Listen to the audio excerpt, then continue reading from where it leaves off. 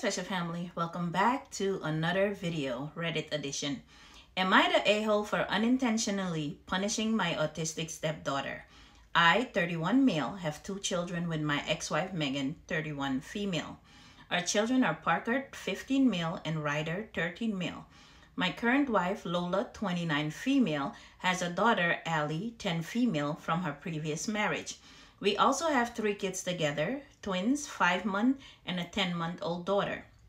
Megan and I have joint custody and we switch the kids every week. This week is my week with the boys. When I went to go pick up the kids for the week, the boys were arguing with each other in the kitchen. Megan said that the boys had got into a really heated argument and that she prayed for me this week. The car ride home was not fun. I was just driving with the 2 bickering at each other. I asked the boys what happened once we got home. I asked Parker first and he said he didn't want to talk about it. I tried to get him to speak, but he wouldn't budge. When I spoke to Ryden, it was obvious why he didn't want to. The boys are very economically privileged. Ryden has a girlfriend. She is also well off. His girlfriend loves to read. Ryden has never been a big reader. He wanted to read more to impress her. He asked his girlfriend for advice on how to find books he'd like. She suggested baseball-related books, as Ryder's life revolves around baseball. A few months back, Ryden was reading a book about baseball. It was a fiction book, and the boy had baseball help lift him out of poverty or something. Ryden then became interested in helping out poorer kids who may not be able to play sports. Ryden has volunteered with an organization in the past few months that focus on this, and he sometimes attends games for other kids. As one may expect, if you live in the US, these games disproportionately have kids of color. Over the past few months, Ryden has made some friends by going to games. Ryden was on FaceTime with one of these boys who is black. They were talking, and after they hung up, Megan was talking to him about the boy in the living room. This is when Parker's came in.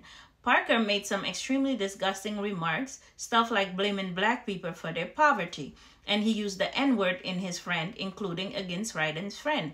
When I heard about this, I immediately told Parker that I knew what happened. I told him to give me his devices and that he wouldn't be allowed to use devices in my house for the foreseeable future. When I told Lola about this grounding, so she was able to enforce it, she paused and told me she was worried for Allie. This is because Allie and Parker have very similar interests. Both of them are nerdy kids and huge gamers. They play games like Fortnite together. Allie is also autistic and Parker has been teaching her socializing skills. She said that this punishment is unintentionally punishing Allie too, by not letting her game with Parker, and that I should just drop it and give him a warning. I'm not usually a strict parent like this, and I wonder if I'm in the wrong. Am I the a-hole? Oh, that's interesting. Personally, I don't think you're the a-hole because we can't blame everything on autism. If there's a lesson to be learned, that lesson has to be learned. If there's punishment to be given, punishment have to be given. Because you're not always going to be around when your son is in the real world and he says something that's out of pocket that comes with consequences. But let's see what the commenters have to say. Olsen Cardinal says, not the a-hole. Allie's relationship with Parker should not be an impediment to the punishment you apply.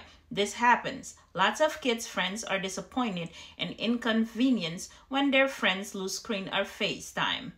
This type of punishment. I really don't think you should undo your punishment over that. They can and should find other activities during the temporary period of this punishment. Also, you have not taken screens from Allie, only her ability to game with Parker. Correct, I agree. Stardust Shina says, not the a-hole, and Lola needs to step back and really think about the bigger picture. This is a great time for her to teach Allie that Parker engaging in racism leads to problems not only for the speaker, but everyone around them. Nice one, Stardust. Also, Lola is way out of line implying video games are more important than your son not being a bigot. Do you want him to grow up and get into even worse problems later because this problem wasn't sorted out now? Good question, Stardust. Cantor Circle says, Allie can still game. It's unfortunate that she can't game with Parker right now, but Parker doesn't get out of his punishment just because it's inconvenient for Allie. And if you do let him out of his punishment, I guarantee you he will pull even more shit because you just handed him a get out of jail free card, not the A, right? Cartlin Witch says, not the A. Lola thinks an appropriate response is disgusting racist bigotry is a warning. I'm sorry, but I'd be worried Lola secretly agrees with Parker's view. There is no world where a kind and rational adult would be more concerned about Allie's ability to play effing video games.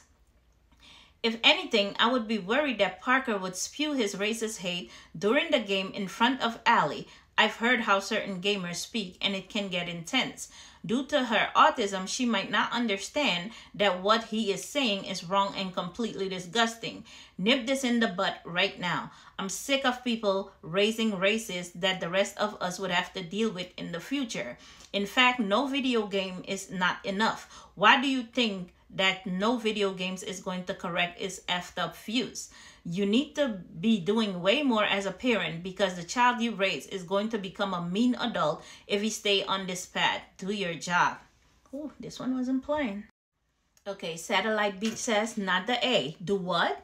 It's great that your son is teaching her socialization skills, but given her racial tirade, I have to wonder exactly what he's teaching her. Also, he doesn't get a free pass because he's being helpful to somebody else. Ultimately, his friend Allie isn't his or your responsibility. He was way out of line and deserved what he got. Allie's needs really don't factor into this at all.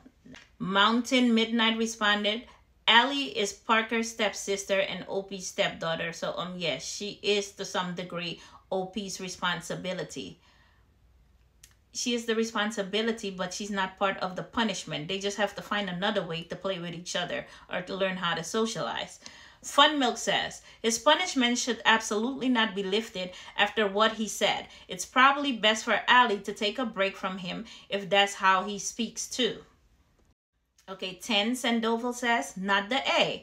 Allie should not be relying solely on Parker for her socialization skill. That's not fair to either Allie or Parker. It's great if Parker is willing to help her when he can, but as he's a child, it needs to be a when he can thing. Not something Allie is relying on because Parker needs his freedom to put his life first and stop gaming with Allie if he ever needs to put his focus elsewhere or he can't game for whatever reason. Example, because he's being punished. This should be a wake-up call to Lola that Allie is depending on Parker being available to game with her too much. And she needs to look into other ways to get Allie the support she needs so that this isn't interfering with Parker's ability to be a kid. And an essential part of being a kid is making mistakes, receiving punishment, and learning from the experience. I like that, Tan. Next commenter says, not the A. I think they can find ways to socialize together. While Parker is learning his lesson on speaking so poorly about other people, being grounded also isn't a permanent thing. I think that your child being punished for a nasty remark is a very serious lesson for him to learn. Giving him back his luxuries for the sake of his sibling seems a bit of let off. I'll hold your ground, OP. Let me know what you think about this. Was the dad right? I personally think he's right in punishing his son, and I personally think they need to find other ways to play, and she shouldn't be depending on Parker to make it through the day. There are other things she can cope with. So let me know in the comment section what you think, and I'll catch you in the next one. Bye.